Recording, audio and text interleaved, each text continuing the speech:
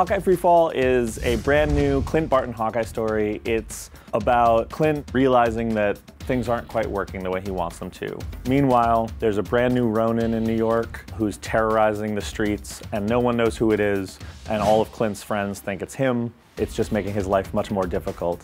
And both of them are kind of going after the Hood, who is a very dangerous crime lord in New York City. So it's kind of the collision of all three of them as they all come at these problems in the city from different directions. It was very important to me to get Bucky back in the book, so Bucky's in it, the Falcon, Black Widow, Spider-Man, they're his friends and co-workers.